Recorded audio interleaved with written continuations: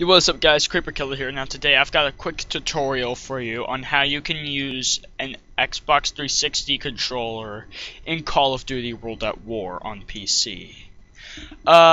This is specifically for the Xbox 360 controller. I'm pretty sure other controllers would work like a Steam controller or PS3. I'm not sure if there are any extra steps involved, however, just be mindful of that. This is for Xbox 360 controller. So anyways, what you want to do is you want to find a way to connect your controller to your PC. If you have a wired controller, then just simply plug the USB into the USB port on your PC. If you have a wireless controller, then you need to get yourself a receiver and then sync your controller to the receiver. Once you do that, then you want to load up World at War.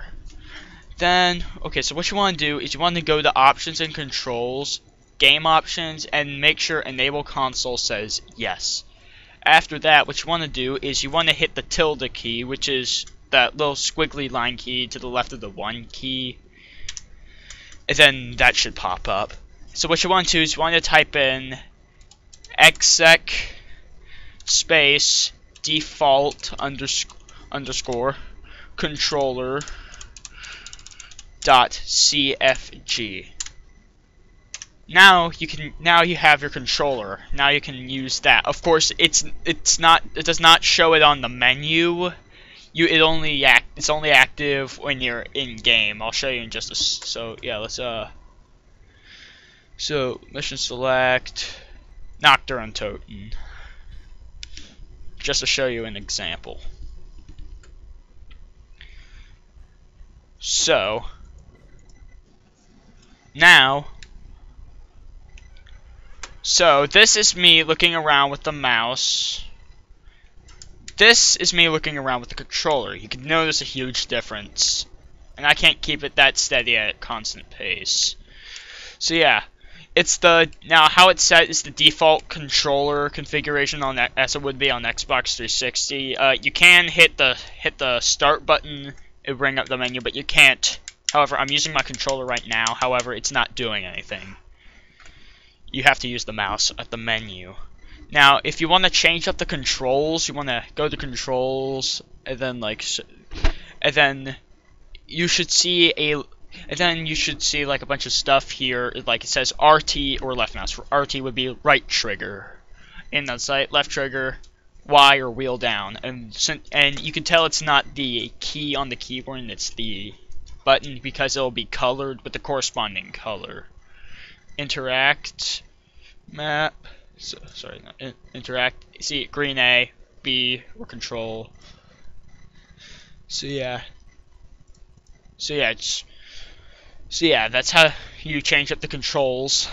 And for those who want to change the sensitivity, changing the mouse sensitivity does not work. So you want to open up the console again, and you want to hit input view sensitivity, and then any number between 1 and 5, so 5 being the highest. So wait, what? Hold on. Alright, sorry, I just misplaced the underscore. It's input underscore view sensitivity, and then any number between 1 and 5. So 5 would be the highest. Because as you can see, my sensitivity is a lot higher, and I think I'm about to be mauled. So yeah. And then 1 is the lowest. So yeah,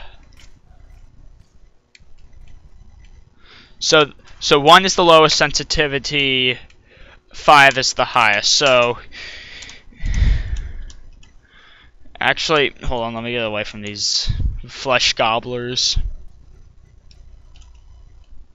And then input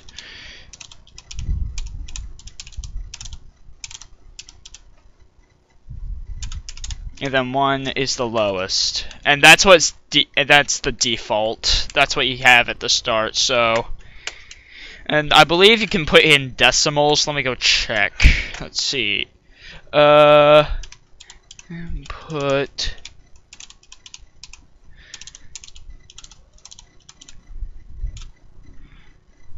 1.5, and then okay, this is slightly faster. So you can put any value between 1 and 5, including decimals. So yeah. So I hope you found this video helpful. If you did, please like and subscribe for more. Peace. One more thing I should probably mention, that it does work so far in every custom map I've tried. The controller does work on it. After I load up the mod, but before I start it, I do input the command exec default underscore controller.cfg just to be on the safe side. So yeah, you can do it. Though just be aware that some custom maps might have certain features where the Xbox 360 controller is not going to be compatible with it. For example, I have the map Z Hunter Z. It's a good map. I did a YouTube video on it once. Go check it out. Anyways, okay, so just to prove it, this is me looking around with the mouse. This is me looking around with the controller. However, there is a feature on this map, the jukebox. I can hold X to use it. However, as you can see, I cannot. The controller. I'm using the controller. I cannot do anything with it. I have to use the mouse. So yeah. So I have to do that. Anyways.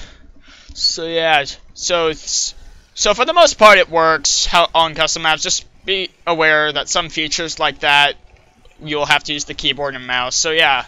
If you found this video helpful, please like and subscribe for more. Peace.